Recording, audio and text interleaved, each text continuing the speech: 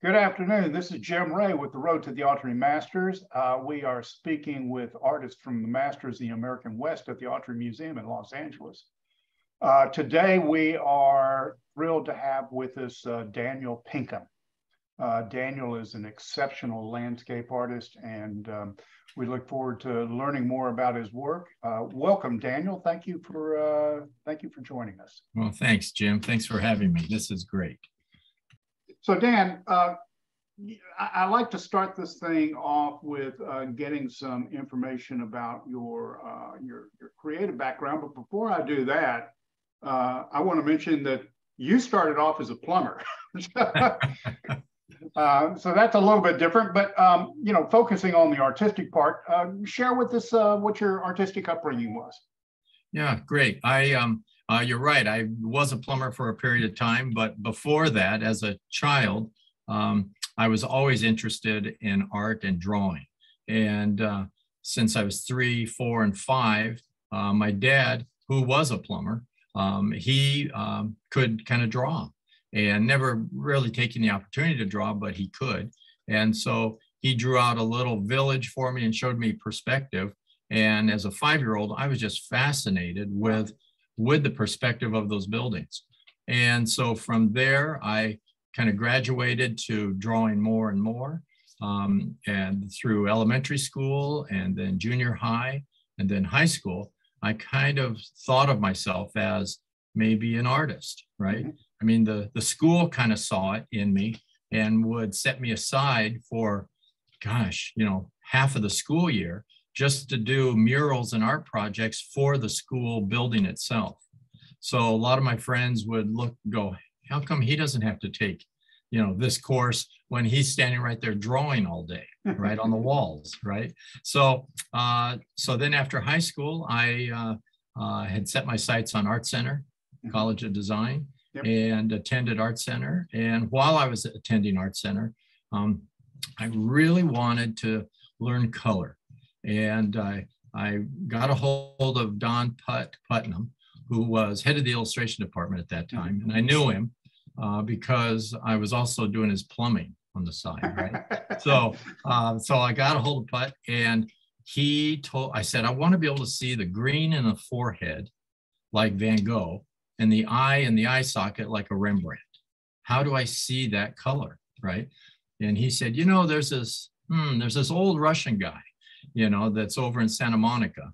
And he's sometimes hard to deal with, but you could probably get along with. So his name's Sergei Bongart. And I left the class at Art Center, went out to, in those days, the payphone, went through the phone book and found him and called him. And right there from the phone booth. And I said, you don't know me, but I'm supposed to know you. And so he said, so where you at? And I said, so I'm over here on Highland and 3rd. And he goes, so you come now? So I got in the car and raced over to Santa Monica. And it was great because he had bought and lived in the old Nikolai Feshin home, right? So as soon as you walk into that house and you see that beautiful brick fireplace and that high vaulted ceiling, right, that Feshin used to teach from, right, if you see early photos, right, all of a sudden I was in the presence and smelled, the oil paints and the oil painting medium, and I was in heaven, right? So that's really where a combination of Art Center, and then I ended up with a scholarship with Sergei Bongart and studied with him for almost 5 years, 4.5, 5 years, as one of the assistants. And so Sergei was known as a colorist, is that correct? He was, and obviously he was from Russia, and he came over here after World War II. And I really feel I couldn't have learned what I learned from him anywhere else. Mm-hmm. He had the old European, we'll say Atelier sense, right? And I think the main thing I learned was, there's a lot of people who can teach you how to draw, certain things, perspective, design, but Sergei taught me how to live as an artist, how to put it all together, right? Mm-hmm. So that meant be careful with my choices, don't get in over your head as far as expenses, just focus and study on your work and be passionate about it, right? So that was, and in the Russian school, you want to tie into the emotion of the piece, the emotion of the subject, right? And so I think that was invaluable, what I learned. And so I've tried to carry that throughout my whole, painting career. Yeah, certainly as we get around to talking about your work a little bit later today, you'll definitely see the colorist impact on your style, and it's really quite dramatic. So, Dan, you are a senior member, a signature member of the California Art Club. I've known you from there for many years. For many years, you've been in the Masters American West. Talk a little bit about your professional career and how it progressed up to kind of these levels of exhibitions that you're now featured in. Okay, well, like everyone, you start off as a student, right? And hopefully you're a forever student, right? Because you're always thirsty to learn to say what you want to say better than you did the day before, right? So I think what I did is, as you may know, in the late 70s, early 80s, I started the first kind of plein air group in the country again, and I had a school for about 5 years myself and taught, and many of those students and helped start the plein air movement across the country, right?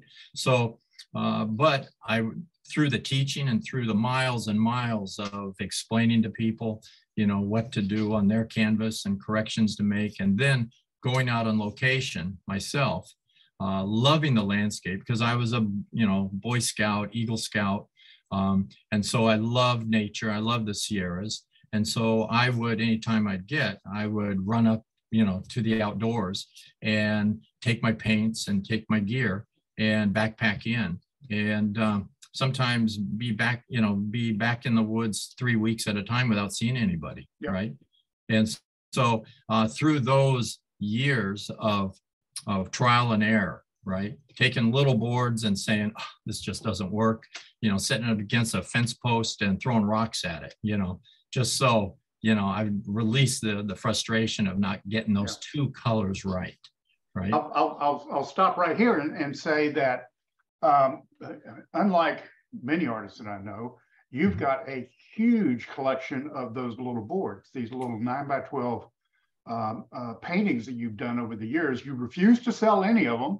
And they are just, they're your treasure. Well, thanks. Yeah, they're kind of like almost a diary. Right. My life diary. I've got probably a little over 6,000 of them. And and so because I would go on the road, and I lived in my 59 Ford panel truck for off and on 15 years. Driving all over America, right? Working sometimes 10 paintings a day, right?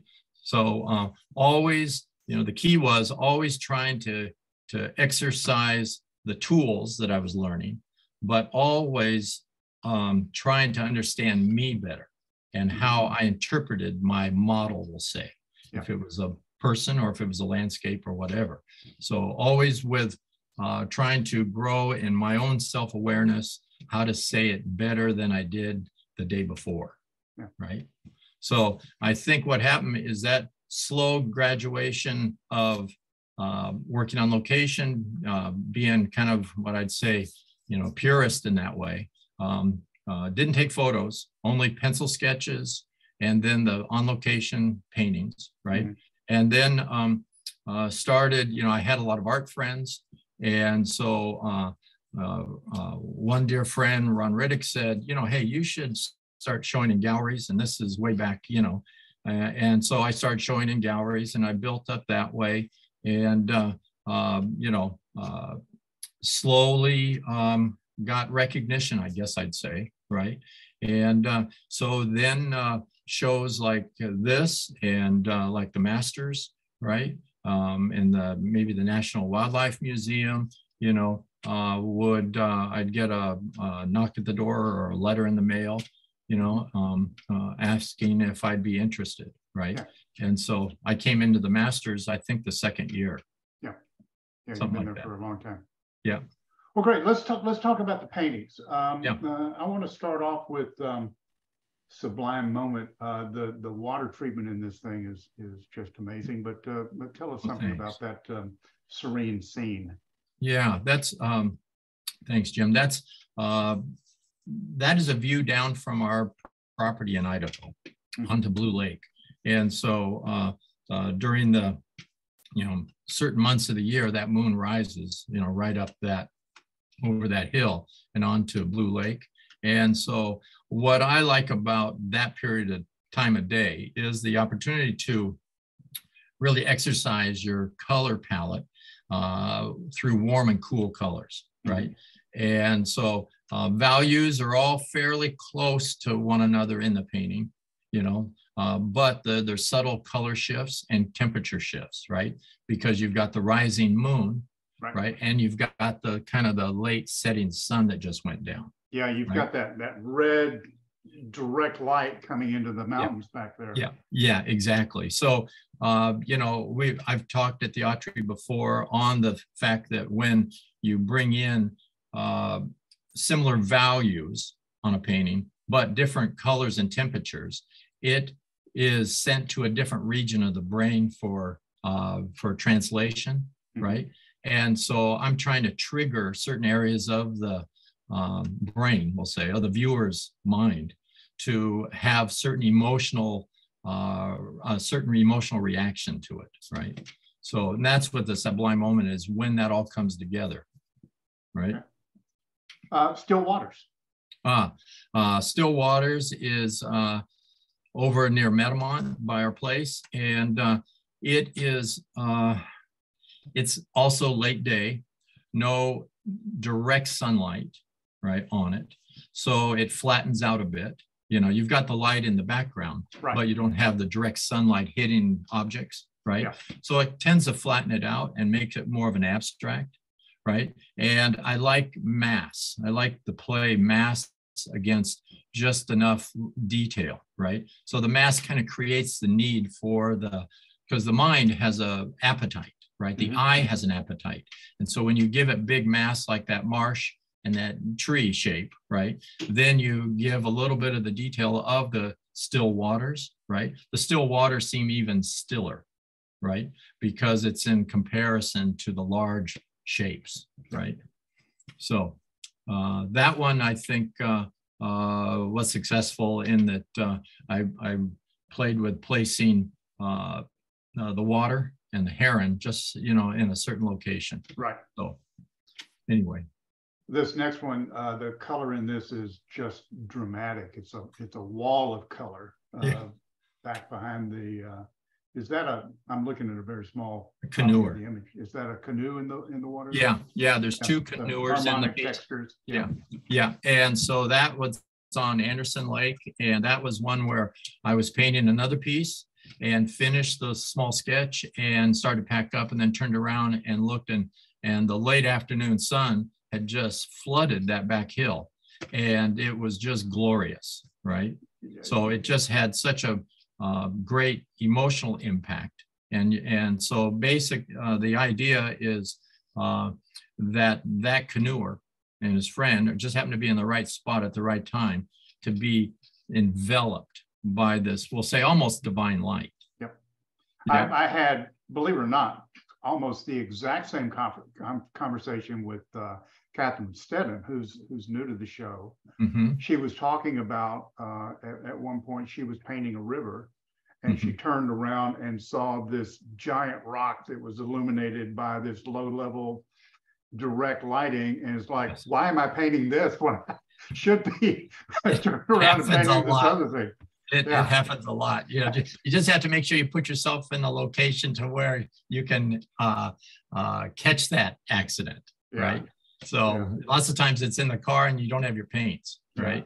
So so that one was kind of a risky piece, because it's an abstract as well. It's 2/3, 1/3 basically, right? And it flattens out, but the hills with the sunlight, but that's what the light did. It almost took all form out of it, the picture, you know. That is absolutely Dan Pinkham, the colorist, right there. Oh, well, thanks, Jim. Yeah. You know, I also, as you know, I make all my own frames. Right. And so with that piece, I did a cathedral style frame. So it feels like a sanctuary. Wow. Right. Wow. So, yeah. Okay, let's move on to your miniature. And again, the depiction of color in this and the reflections in the water and all that, Marsh Moonrise. Tell us about that. Well, that's right down the foot of our hill. And Vicki and I drive by it quite a bit, you know, each day. And we're always on the lookout for when that moonrise is going to hit that pond and that marsh. And so I was ready and, you know, worked it up there. It is an exciting experience as a, you know, we'll say a landscape painter, but always looking to try colors that I haven't, combination of colors I haven't put together yet. Yeah. Right. So, so that's an example of hopefully a poetic moment, right? And an emotion and a feel of quiet and solitude, but yet has some energy and has a pulse. Yeah, it's a beautiful little piece, and I can't wait to see it in. Oh, thanks. Can't wait to see it in person. Thanks.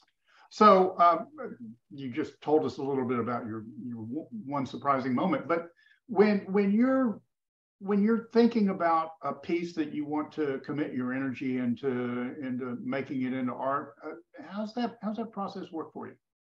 You know, over the years it's changed. Like I said earlier, as a student, you'd go out there and just, you know, see things that kind of, you know, triggered you, but and paint it and do the best you can. But I found that for me anyway, if I don't know what I want to say with a piece, then I don't stand near the chance of success, right? So many times now, I'll walk, I'll, you know, go play, you know, walk, you know, bicycle someplace and see something that just stops me dead in the tracks. And I stop. And as a lot of my friends know, I will then pull out a sketchbook and I will do a little pencil sketch, but I'll write what my emotional response was to the scene, right? So the emotional response is really what drives me now, right? Is my interaction with the subject and what I felt and what I was, you know, there's a saying, let's see, it says, paint what you see, but see what you feel, right? So I'm always trying to drive down to that point of what it was I was feeling when I first encountered the subject, right? So like there's when I used to be in the Russian school and have the model in front of you, Sergei would say, so with the model in front of you, you paint from memory, right? Because even though the model's right there, you paint from the memory of that first emotional impact that you had, right? And so with the landscapes, same thing for me. I get connected on an emotional level with what it may be speaking to me. And some of those is based on the big abstract shapes, like we've talked about. You have those big abstract shapes and they speak to the subconscious of each of us, right? And then on top of that, you have the wonderful imagery, right? That people start to identify with. So if you can give the viewer just enough of the, we'll say the signposts, you know, to identify, and then you draw them into the abstract. The abstract should be consistent with the subject that you're painting on an emotional level, right? So that's, I'm basically a hunter now for finding those elements in nature that speak to me on an emotional level. Yeah, and a lot of what we see in your work at the Masters, at least, is pretty large form. So that emotion that you're talking about is somewhat amplified by the scale of the work that you're seeing. And that's quite excellent. So it's very, you know, but not to, you know, just to say the size is also crucial and the shape of the canvas. If it's a square, it's more of a contemplative shape. If it's a rectangle, you know, then your eyes move through it. So it's a different feeling and emotion, you know, that needs to be consistent with the spirit of the painting that the artist is doing, right? I think the last thing I want to get into, and you've talked a little bit about this already, but over the course of your professional career, your career as an artist, how have you seen your process evolve? Good question. I would say I'd have to go back to what I was saying. Is I've seen the process evolve some, but I've noticed that I'm more sensitive to the development of the surface of the canvas. Maybe the last 20 years or so, because I feel like the surface of the canvas is also an opportunity to, how would I say, exhibit one's density of caring, right, for the canvas. And, you know, almost, you know, how would I say, I don't like it just being superficial, right? I like there to be a texture that may draw a person in. Initially in school, you learn that texture draws the eye, right? And washes, you know, will sit back and support where the texture is. But I found that sometimes as I started developing the larger pieces, right, the texture was another part of the tool, right, that I could use to convey an emotional impact. An additional dimension. Yes. Yeah. Yeah. Okay. Yeah. So I think what I'd say is the development of the canvas, right, and understanding how different aspects of color, design, composition, texture, hard line, soft edge, right? They all are elements that are key for us as artists to master, so we can say whatever it is we want to say it better than we did the day before, right? One of the reasons you were in the Masters in the American West. Still working at it. Well, Dan, I appreciate your taking the time to talk with us, to share some information about your background and your profession. Hope that we can see you and Vicki at the Masters of the American West later on this month. Yeah. And thanks so much for sharing your time with us. Thanks, Jim. It's been a pleasure. Thank you.